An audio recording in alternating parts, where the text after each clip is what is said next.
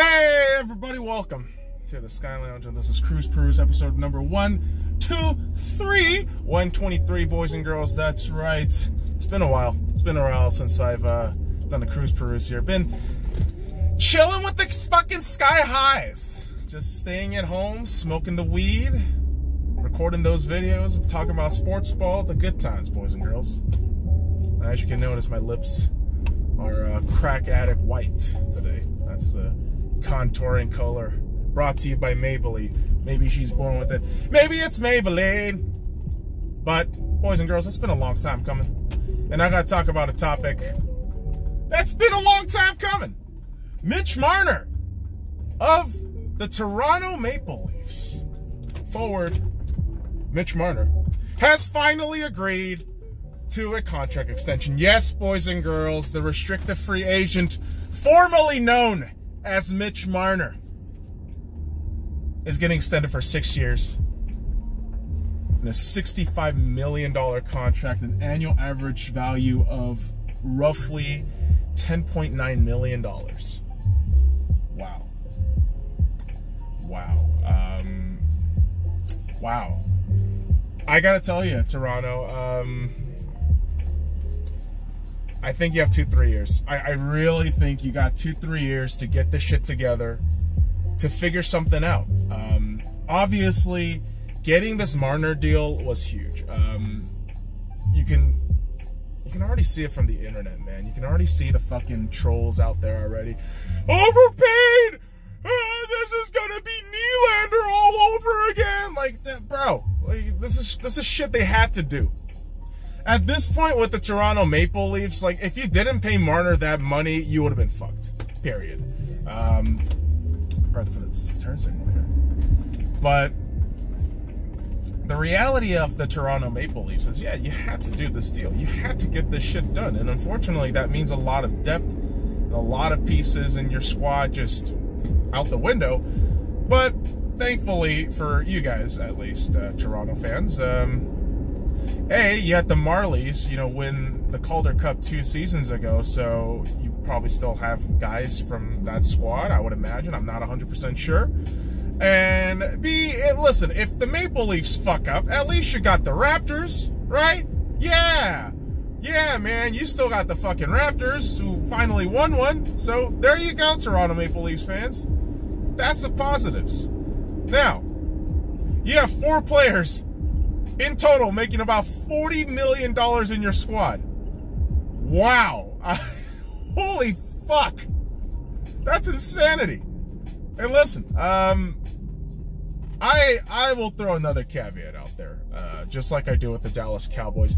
I don't hate the Toronto Maple Leafs. I don't. I think they're a fantastic group of away fans that I get to see every now and then at the T-Mobile Arena, boys and girls.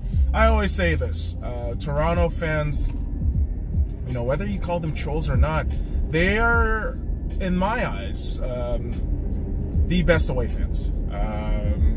I've never seen a group of fans away from home represent their team so well. And yeah, you might have a few knuckleheads here and there, but I generally feel that whenever I see Toronto fans, I'm like, cool, man, y'all cool. Like, y'all cool with me. I don't got any fucking gripe with you. Like, and the whole thing with the Golden Knights for the first season was, you had the Toronto Maple Leafs, the oldest franchise in NHL history, and the Vegas Golden Knights, the newest franchise in NHL history. But obviously with Seattle coming in a few years, that's not going to be the case anymore. So that was a nice little thing that we had for quite some time. And personally, I would love it if the Stanley Cup final was the Toronto Maple Leafs and Vegas Golden Knights, because I wouldn't really hold a lot of animosity towards Toronto. I don't think I would. I just kind of, I'd probably be at that point of like, okay, cool, man, like, y'all against this, but I don't really hate y'all. It's kind of like the Capitals. Well, not really like the Capitals. I mean, I probably like 1-2 personnel from the Capitals when they beat us. Barry Trotz and Alexander Ovechkin. Like, those two are the only guys I actually like. And within reason, right? Within reason, because I can't stand Kuznetsov. I can't stand it. I can't stand Evgeny Kuznetsov. The guy shot some dagger goals against the Vegas Golden Knights in the Stanley Cup Final. He shot some dagger goals against the Pittsburgh Penguins too, which I have a lot of respect for. I do. I love Sid. I love Sid the Kid. But I do love Obi. I do love Obi. And that's just, you know, me as a hockey fan. But Kuznetsov's a cunt. I think Kuznetsov's a fucking cunt. And this news that came out today made me hate him doubly so. Not really hate him, because to a certain extent I don't respect him. I don't. Ironically said, because yeah, I smoke weed all the time. I drink like a fucking maniac whenever I get an opportunity. However, with the hardcore drugs, I always say no.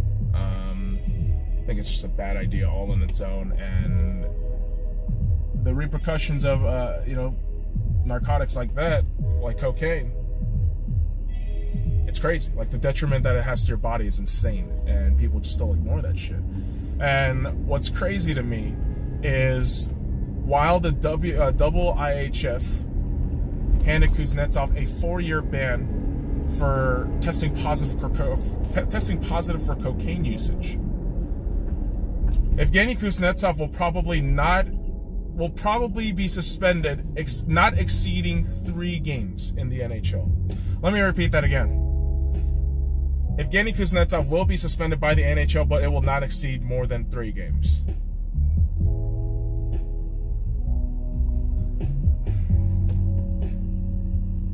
Concussion's not a problem. Minor fucking PEDs, that's not going to affect the thing. That's a problem. We're going to ban you for 20 games. But cocaine isn't a fucking problem? Really? Really, NHL? Wow. Just wow. Where's your fucking priorities at? Those PEDs, and specifically I'm bringing up the Nate Schmidt example because this is just unbelievably ridiculous. A performance enhancement drug that has no value in performance enhancing to the extent where the guy who took it accidentally noticed that it was microscopic traces of it, and yet you ban him for that shit. Fucking 20 games, okay? But a guy who snorts up cocaine, who fucking comes to Las Vegas, snorts out the fucking table in a Las Vegas nightclub, this motherfucker only gets banned for less than 3 games in the NHL, in the National Hockey League. Go fuck yourself. Go fuck yourself. That is the most ridiculous shit I've ever heard in my life. Oh, Snorty McGee can only play all the fucking games with minor PED. That's a fucking long-term suspension. Like, I love hockey, but the NHL is fucking retarded. Like, sorry. I'm not sorry. Why the fuck would I be sorry about that statement? The fuck? It's the most asinine bullshit I've ever fucking heard in my life. And all you Capitals fans and all you fucking hip, new, cool kids are saying, like, cocaine's not bad. We should have recreational cocaine. All right, dipshit. Let's just say we have recreational cocaine, motherfucker. Do you understand the fucking repercussions of how bad cocaine actually is to your fucking body? You understand how harmful it is to your nervous system and your fucking central nervous system and your fucking brain cells, you dumb fuck? Holy shit. I know I just, like, fucking sped through my, you know, talking, and it didn't, you know, make a whole lot of sense. But I'm telling you, physiologically and biologically, you know, physiologically, what cocaine does to your body, it should be immensely alarming if you read those fucking medical books. Okay, just saying, kids. All right, do some due diligence in the research. Whenever some dipshit just says, "Oh, recreational cocaine is great," like, what? Cocaine in extreme circumstances are maybe used for medicinal purposes, right? Extreme circumstances. Not for fucking partying on the weekend with a whore named Deborah, you dumb fucks. Holy fucking shit, dude. It just fucking irritates the fuck out of me. 3 fucking games for cocaine and 20 fucking games for a PED that's not even fucking traceable. Microscopic fucking levels of bullshit. It's unreal. And I just gotta say, man, the fucking NHL can be an absolute joke. Absolute fucking joke, right? The on the ice product is beautiful. I mean, I'm gonna go see it tomorrow. You know, Vegas Golden Knights hosting the Arizona Coyotes in our preseason exhibition game. But despite all of that, there's a lot of stupidity in the NHL. You know, fans are no exception, right? Fans are no exception. The whole argument for Kuznetsov, that's the dumbest shit I've ever heard. And this whole Marner thing, boy oh boy. It was a necessity, but yeah, it's going to be one of those things like, if you don't win something of significance in the next 2-3 years, really 3-4 years, but I always like give that contract maybe 2 years. Like, I take out those last 2 years because you could get traded. That's the reality of, you know, the sports business now. And yeah, I really do think the Maple Leafs have a 2-4 year window now to win something. Whether that be the President's Trophy, whether that be the divisional, you know, lead, whatever the case may be, you guys need to win something. And that's based on the talent on ice. I mean, you got Tavares, you got Nylander, who, yeah, people will argue overrated, but that kid's a stud when he's on. You got Mitch Marner, who you just signed, finally, and he is, you know, the 1B of your team. I mean, he is the second face of your franchise. And then that man who you have paid, who you have to realize, like, this guy is going to be your leader, is Austin Matthews. I love Austin Matthews, dude. I'm a fucking Vegas fan, but I love Austin Matthews. USA-born hockey kid. I mean, I don't like Arizona, but that, like, the fact that Austin Matthews is born in Arizona, maybe the only redeemable factor about Arizona, truly is. But yeah, the fans are already complaining. The fans are complaining like the dipshits who defend Kuznetsov in the Coke cabin. It's the same goddamn idiots who are saying, oh, Marner's not worth all that money. What? Marner's not worth 11 million? What? What are you talking about, dude? Look, any standard team would fucking fork over 10 million easy for Marner. Oh my fucking God. Listen, I'm no hockey expert. I'm no analytics expert. But what the eye test tells me, and from what I've seen from Mitch Marner, holy shit, pay the kid his money. He's still going to have like 8+ years under his belt. It's going to be incredible to watch this kid develop. Have we forgotten that, like, these young guys in the Toronto Maple Leafs, except John Tavares, are young cats? Mid-20s, early 20s? Holy fuck. Mitch Marner is worth 10+ or more on any average team. And I'll say this, as a Vegas fan, any team would be lucky to have this kid on the first line. Period. I would love Mitch Marner partnering next to Pat Chiaretti and Mark Stone. Who the fuck would play center? Probably Mitch Marner, in my eyes. But, hey man, that's just me. And I know a lot of you dumbass fans just bitching about some good shit that's happening. And the Maple Leafs, like, suck dick for years. Like, don't you fuckers realize, like, you guys have it good right now? Like, the only thing you have to complain about, we got kicked out of the playoffs. Yeah, motherfucker, through your own sheer incompetence. Like, what the fuck are you complaining about? Stop it. Stop it, bro. The fuck? Like, spoiled ass fans, dude. I don't know what else to say to you spoiled ass fans, man. Y'all motherfuckers make me sick. It's like whenever I talk to Patriots fans, I go, we didn't win this game by like 40 points. Dickhead. You won 6 Super Bowls in 20 fucking years. Shut your fucking ass up. Warriors fans. Oh, I can't believe we didn't three-peat. Bitch ass. In a 5-year span, you won 3 NBA titles, 2 back-to-back, with arguably one of the most talented generational players. Like, what the fuck? What are you complaining about? And it's sad because these Warriors fans, a lot of these fucking basic casual-ass Warriors fans, what you'll see is, Steph and Clay. No appreciation for the smaller guys. You know, the 2015 MVP, Iguodala, the man himself. You know, guys like Andrew Bogut, who played a massive role in that 2015. You know, maybe minutes, stats might not show on paper, but hey, sometimes a team will benefit the star players because that's how shit goes sometimes, man. Most times that's how shit goes. The point tally will be more predicated on the all-stars who's going to have more touches on the ball.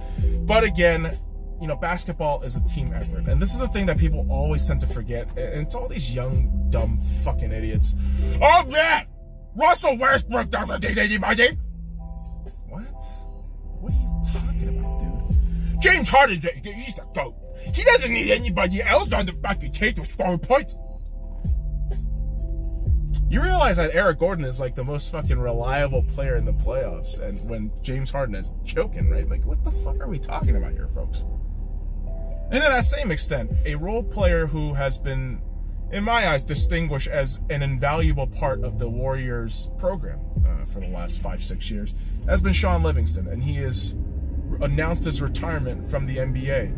And my God, Shaun Livingston, can we get a fucking kudos for that man? A man who, by all means, could have gone to another team, could have gotten more minutes in any other team, you know, if he wished it, but he kept with the program. He stuck with the Warriors and thought, and yeah, maybe people say, you know, dick riding on the championship wagon, but that first one, man, I don't know. You could really argue, like, that was a complete team effort. And of course, the latter years of Kevin Durant, that could be argued that Kevin Durant was a cheat code, and the Warriors on a set team, like they were already going to take care of business. They really were.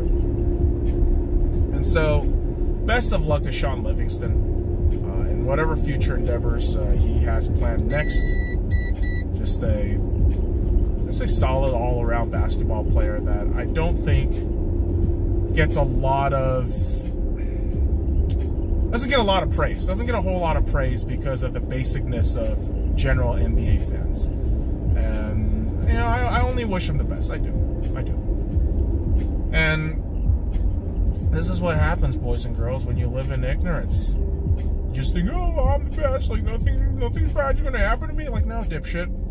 Like, no. You gotta understand the totality of the situation. Perspective and context, kids. Perspective and context. It's like those fucking moronic Liverpool fans just goddamn screaming at the top of their lungs, we're gonna win the league! We're gonna win the league this season! It's our year! It's our year! Yes, Liverpool beat Newcastle today with the Premier League coming back 3-1 in Anfield. Not really all that surprising. But the surprising part was 7 minutes into the match, Newcastle opened up the scoring 1-0. What preceded was Mane scoring twice in the first half and Salah solidifying himself as his top solid fucking striker, getting the fucking goal in. And yeah, Liverpool with, I believe, 14 straight wins in the Premier League, continuing from last season. And it's a great tally. It's a great statistic. It's fantastic. Good on you. Good on you guys. But can you actually win this year? Liverpool fans, I'm sick to death of hearing this is our year, this is our year. You can flaunt the Champions League all you want. Fantastic. Good on you guys. Kudos. Because as an Arsenal fan, I don't know what the fuck that's like. I don't know what fucking Champions League is like. Okay? Let me get that out of the way for you fucking dipshit motherfuckers who have to really just go back to that argument. If that's your only fucking argument, I really feel sorry for you. Because that Liverpool team, this Liverpool team that I watched this morning, is by far a much weaker team than last season when you consider the fact that Adrian is still going to be a goalkeeper for at least another month or so, maybe. And to me, it's very simple. Allison's healthy, you guys are fine. Van Dijk is healthy, you guys are going to be fine. But can you capitalize? Can you consistently string these results to ultimately lift that Premier League trophy? In my eyes, no. I just don't think it is. You have the beginning season hype. You had the, season closer last few matches last season where Liverpool was just going on the string of wins. But ultimately, within the Premier League, if it doesn't you know, amount to winning a fucking trophy, doesn't fucking matter. Like, I always have to hear this shit, like, oh, this is the greatest Premier League squad of all time. Liverpool's the greatest. Like, it don't mean a thing without a ring, bitch. Like, the fuck? Like, y'all motherfuckers need to shut the fuck up. That's what the fuck you need to do. And again, this is coming from an Arsenal fan who realizes that his team has gotten their fucking teats kicked in years after years after years. But put some fucking perspective, motherfuckers. You guys have spent how much money? You still haven't won a fucking Premier League in 20 some odd years? Yeah, have fun with that shit. Holy fuck. So it's off to the races, the Premier League races, where we're gonna be watching more Premier League matches, boys and girls, on this beautiful Saturday morning. So, boys and girls, follow me at the Sky Lounge. And all the links in the description below. Like, comment, subscribe for more daily content. Now fuck off.